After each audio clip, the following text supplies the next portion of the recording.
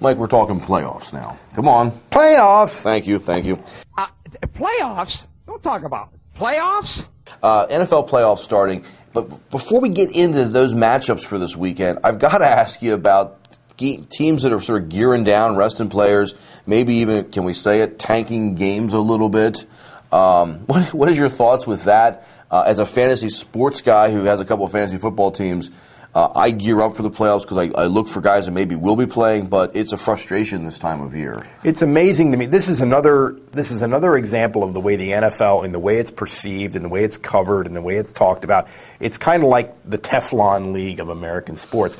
In baseball, if two teams are in a pennant race, let's say the Phillies and the Braves are in a pennant race, and Bobby Cox opens up the paper and sees that the Phillies played the Giants last night and the Giants sat out their cleanup hitter. Well, he gets mad and kicks up a fuss about that. Yeah. Think how NBA teams get ripped for tanking the season in order to get the first pick in the draft, when that's the only way you have a chance to turn it around if you're a lottery team.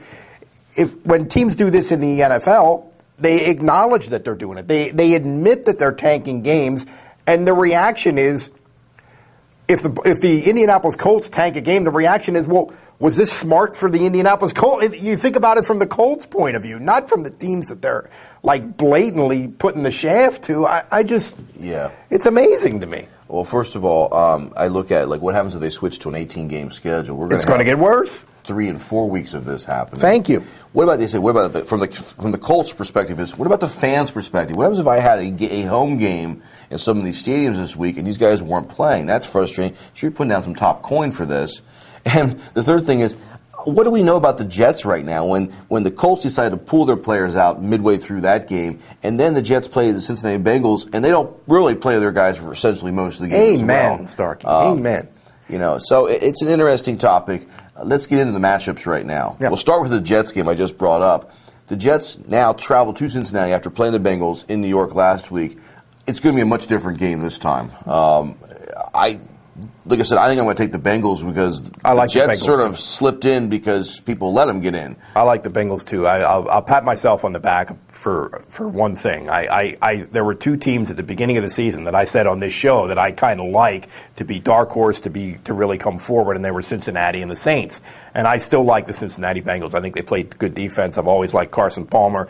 I think Chad Ochocinco, who was an absolute non-factor on Sunday, I think will be a factor this week, and I like Cincinnati. Biggest factor for me will be Cedric Benson for the Bengals and their defense for the Bengals. I think Ochocinco may get neutralized. The Jets do have a very good cornerback in Revis. They do. They could neutralize. And Cincinnati really, despite Carson Palmer and Ochocinco, really are kind of a defense and ground game team. They've evolved in that direction. The other AFC matchup has the Ravens going to New England.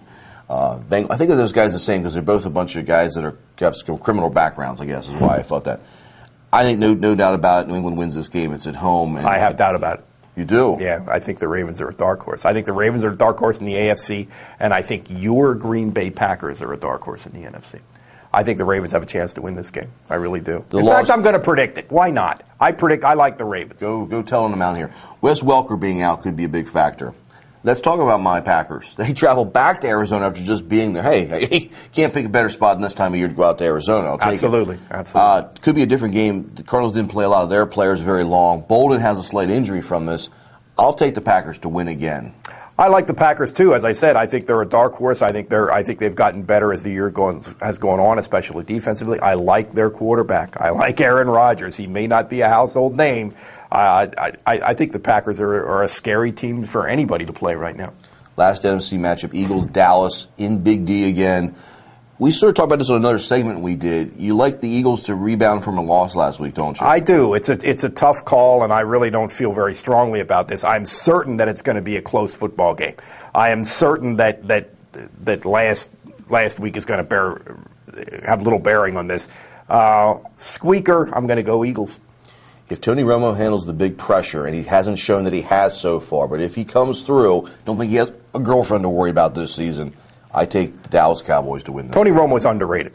Now he has at times in his career been overrated. Right now he's underrated. He's a pretty good player. Key factor, I think, is Tony Romo.